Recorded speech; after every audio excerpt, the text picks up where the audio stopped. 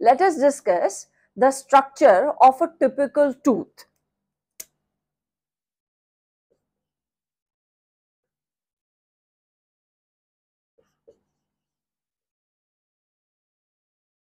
We know that there are different types of teeth in our jaw: incisors, canines, premolars, molars. We are talking about a typical tooth structure, and our teeth are fitted in our jaw bones.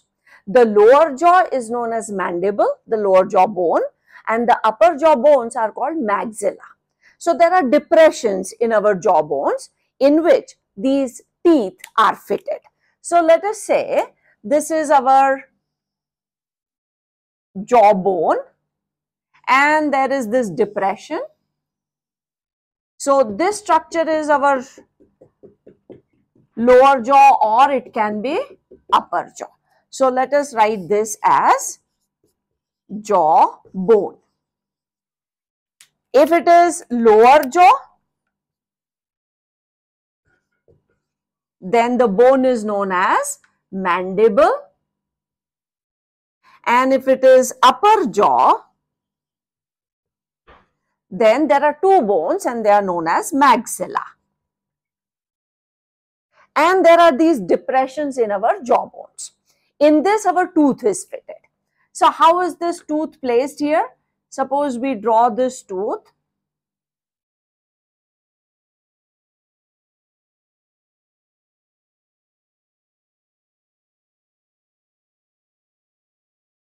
This is how it is placed. In our tooth, we have three parts. And we know that some part of our tooth is covered with gums. So here are those gums under which some part of the tooth is covered.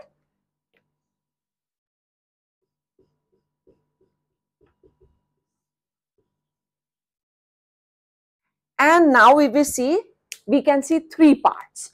The part of the tooth which is visible to us from outside is known as crown. The part of the tooth which is hidden underneath the gum is known as the neck part. And the part of the tooth which is inside this bony socket is known as the root. So there are three parts: the crown, which is the visible part, the neck part, which is underneath the gum part, and whatever is inside our bone, that is called the root. The crown part, where we see a white shiny substance, so only in the crown part there is this white shiny substance, which is known as the enamel. And this enamel is the hardest part of our body. This is enamel, and it is the hardest material of our body. And it is very white and shiny substance. White, shiny substance. It has salts of calcium. Now, underneath this, there is the substance which is called dentine. And as I told you earlier, that everything which is tooth related has dent in it. The doctors are known as dentists. The artificial teeth, the 32 set, complete teeth set, is known as dentures. So where is that dentine? So dentine is inner to enamel, and it is going to be forming the major part of our tooth.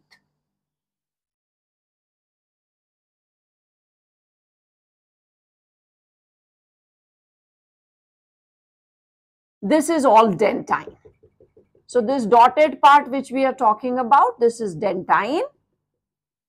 Dentine is not very white, it is little creamish. It is also hard, but not as hard as the enamel is. This is our dentine.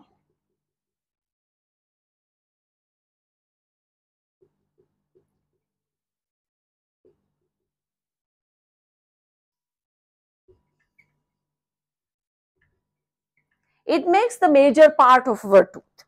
And then you see this inner part. This inner part is known as the pulp.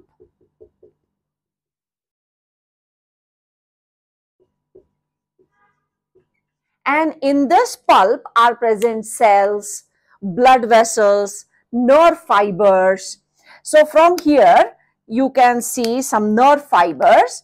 Like from here, there are these nerve fibers going, and there are blood vessels also.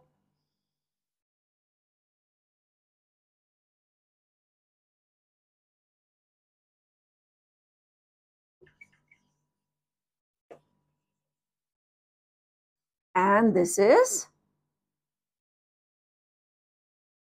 the nerve fiber. Now, how is this fitted in the bone? Right now, we have just placed it here. So, there is a cement-like material which is present between the bone and the teeth.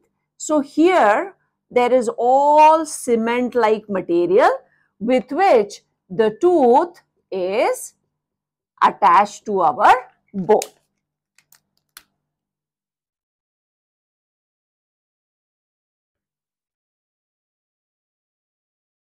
This is that cement like material. And with this, our tooth is properly fitted into our jaw bones. And that is why when we have to extract the tooth, the doctors give us injection which is going to create a local anesthesia so that we don't feel the pain. Because whenever you are uprooting it, this is all living. The pulp is all living tissue. There is blood supply, there are nerves, so you feel the pain. Sometimes we complain of dental caries or cavities. What causes this dental caries or cavities?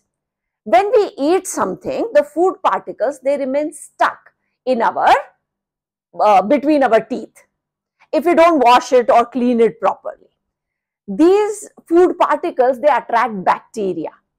So when the bacteria grow in our mouth, they secrete acid. Slowly, this acid is going to dissolve this enamel. So if this enamel dissolves, slowly this layer will become thinner and thinner. It will become like this. And now whatever you eat, cold, hot, it is going to hit the living part. And when it hits the living part, it causes pain. And tooth pain is very bad. And that is why we need to take care of our teeth. And the best way to take care of our teeth is brush after eating anything. People always blame it on chocolates, that chocolates are responsible for dental caries. But it is any food item which remains stuck in our teeth.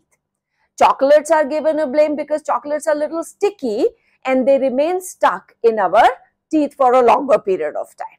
So you eat whatever you want to eat, chocolates or whatever, but every time you eat, just brush your teeth properly so that all those food particles which are there, they are removed.